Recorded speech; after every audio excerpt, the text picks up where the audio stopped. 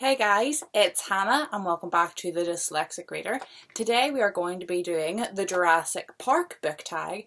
I was tagged by Sue over at Sue's Book Nook. I'll tag her channel down below. You should definitely go and check her out. Some super cool content over there. But we're just going to get right started with the video.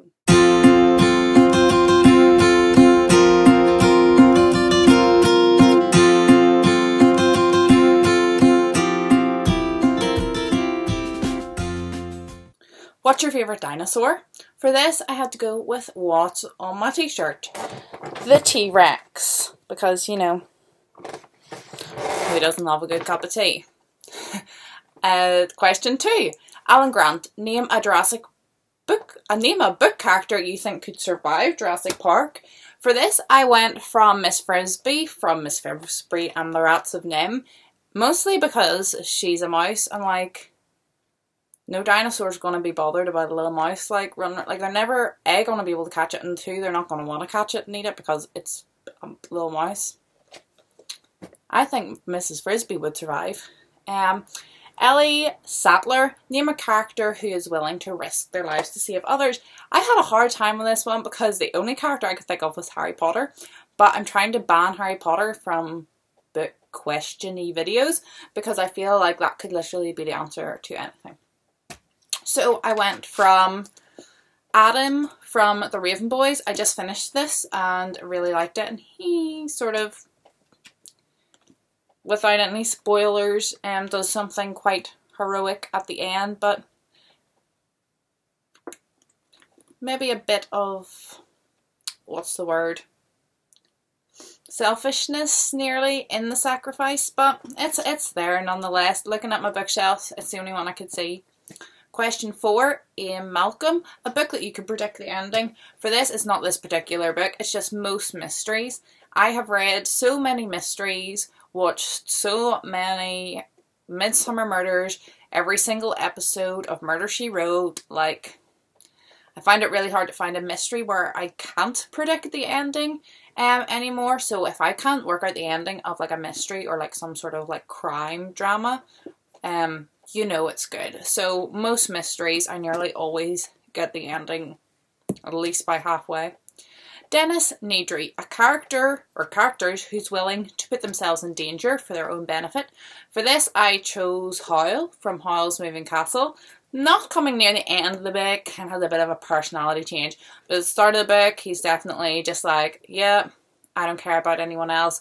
Completely vain, breaks people's hearts just because he enjoys it, and yeah, I could see Howl throwing someone under a bus for his own benefit, definitely. T-Rex, a book you found intimidating but ended up loving. For that, I chose Dante's The Inferno. It's for such a small book. This book terrified me.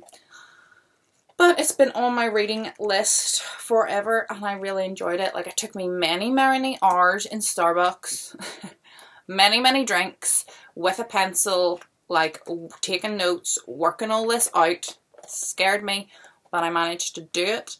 Don't know if you all know about Gilmore Girls, probably the best TV show of all time. There is such a thing, if you Google it, the Rory Gilmore book challenge, and it takes all the books that Rory Gilmore ever mentioned in the whole of the series, and there's just a list of them. Some of them are really heavy, some of them I will never get round to because I'm just not interested in the subject matter, but I have them all printed out somewhere, and I like to every year at least take a couple of them off, and this was one of the reasons that sort of motivated me. I always wanted to read Dante, but this is sort of what motivated me. It scared the bejesus out of me, but I ended up really enjoying it. Not something that I'm rushing to reread though. I don't think it'll be any easier the second time round. Question 8. Velociraptor, a book that is fast-paced. I'm going to say Percy Jackson and The Last Olympian. Pretty much all the Percy Jackson books are fast-paced. I normally don't like that as much in a book, but in the Percy Jackson series it was done so well. Like this whole book, which is quite a chunk of a book, Takes place in like 2 days. Like, it's literally everything, and it's constantly like explosions, running here, running there, finding this guy, oh no, there's help needs over there. Like, it's just running about, and it's absolutely manic, and normally I hate it, but in this book I loved it, so that's why I decided to pick this one in particular. Question 9 are we on? Pterodactyl, a book that flew you to another world. Easily Harry Potter could fit this one too, but we're banning Harry Potter. And that is the series of unfortunate events. This was like the first book series that I was like invested in, where I was like, knew the next one was coming out and was like trying to get it. Like, after I read the first one, I was hooked.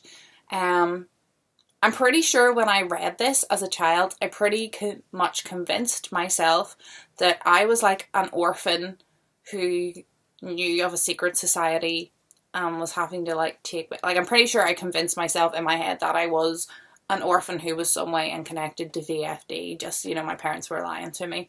So that's why I chose this book. I'll miss one out, which was Brachiosaurus, a book that took you a long time to finish. I really struggled with this because I don't tend to remember, like, how long it took me to read books. I haven't been reading using Goodreads properly for that long. So I can't really even look back and see if there was like a massive chunk. I don't tend to read big books. It's just I don't enjoy long books. I would much rather read 2 short books than a long book. So I just went for the chunkiest book on my shelf, which was The Order of the Phoenix. I know we said no Harry Potter, but look at the size of this thing. So just going off sheer size, this is the biggest book on my shelf, so I'm guessing it took me the longest. Question 10. Triceratops. Tag 3 people to do this tag. I don't like tagging people. I don't know who has done this, who hasn't done this. So I'm just going to tag anyone who's watching. Like, I do tags all the time and I'm not necessarily tagged. I was tagged for this one, but I'm not always tagged for my tag videos. And I think, you know, it's your channel. If you want to do this tag, you do the tag. I hope you're all happy. I hope you're all healthy, and I'll see you all in my next video. Bye!